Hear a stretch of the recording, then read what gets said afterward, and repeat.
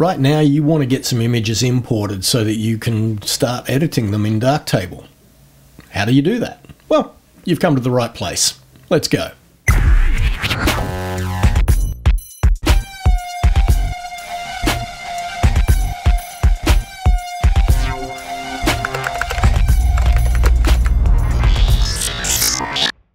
Hi, and welcome to episode 154 of Understanding Darktable. So we've got our clean install of Darktable, but at the moment we've got no images in the library. We need to import some. Now there are two ways to import images into Darktable. One assumes that you've already got a folder on your hard drive where images live, and you simply want Darktable to be aware of that specific location. For that, we use this button, Add to Library. So that means add them where they currently exist. The other approach assumes that you've got images on a memory card that you want to mount to your system and then copy to a folder on your hard drive and then have Darktable reference those new copies. In other words, you don't want to reference the images on the memory card because the memory card's not always going to be mounted on your system, right? For that, we use copy and import. Now, between these two buttons, the interface that comes up is very similar, but there are some differences. For this example, I'm going to choose copy and import because I've got a memory card attached to my system that's got photos on it, and I want to copy those images to a folder on my hard drive and then have Darktable reference those images.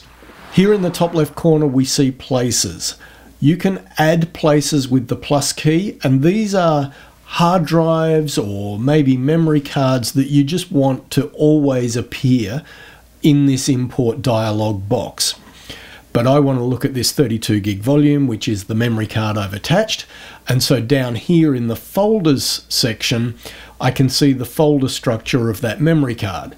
Under DCIM, I will find all of the date folders on which I shot photos on this particular memory card. We are going to import these images from the 20th of April, and at the moment all images have been selected because none of these have been imported into this particular Darktable library. Down the bottom of the dialog box you'll see select all, select none, select new. So if we go select none, now no images are selected. Up here in the top we can see select only new images. Recursive directory comes in really handy when you're using the add to library option instead of the copy and import option. Because quite often you'll have a photo folder and then you'll have subfolders within that. Clicking recursive directory will tell Darktable, here's my parent folder where all my photos live, but they're all in subfolders. Just scan all the subfolders for all of my images and add them to the library. If you have a tendency to shoot RAW plus JPEG in camera, but you only want to import your RAW files, you can click on this button for Ignore Non-RAW Images, and Darktable will simply import the RAW files only. Down the bottom here, you'll see Import Job with no underscore name. So that's kind of like if you want to apply a naming convention to this particular import job.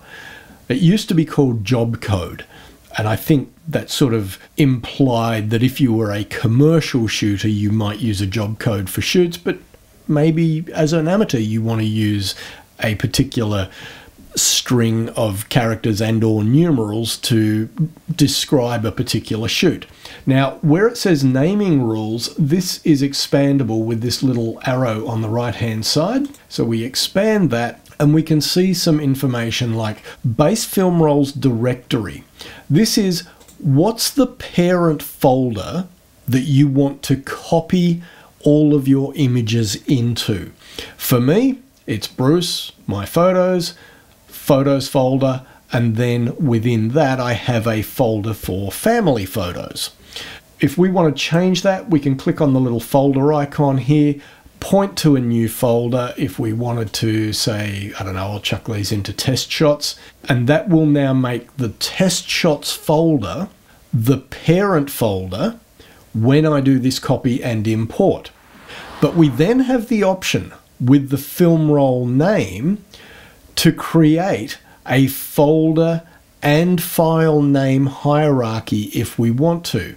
So what I've got here, actually at this point I'm going to suggest you Google, although you don't have to because I'll put the link down below, but check out a page called Darktable Variables.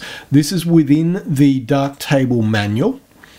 This particular page of the manual describes all the variables that we can use for renaming files, either at the import stage or at the export stage. So you'll see here that what I've done in my film roll name is I've got exif year and then a /, because this is Linux, so it's /. On Windows it'd be a /. So I get a folder for the year, and then I've got exif year hyphen exif month hyphen exif day. So I end up with another folder that is year, month, day, and that is the folder into which these images will be imported. I've also then checked the box that says keep original file name because I don't want to rename my files. If you do want to rename them, uncheck that, and under file naming pattern, again, you can use any of the variables that you find to create any kind of naming convention you like. So you can use plain text in combination with any of these variables to create exactly the type of naming convention that suits your way of thinking. You can then have the option to keep this window open. That might be handy if you need to import from multiple folders on your memory card, but you don't want to import the entire memory card by clicking on the DCIM folder. Keep this window open will simply keep the window open once this import has finished so that you could then go and grab another folder of images to import. Alright, once you've done all of that, it will tell you at the bottom here how many images are going to be imported. I can then click copy and import, and Darktable now starts importing, and because I chose to keep this window open, I've still got the window over the top here, but we can see that the images are being imported, and once the images have copied across, we will then see all of the images that we copied in thumbnail view in the middle of the light table interface. Alright, that'll do it for this episode. In the next episode, we'll look at the Add to Library option. Questions, comments, sing out down below. I'll catch you in the next one.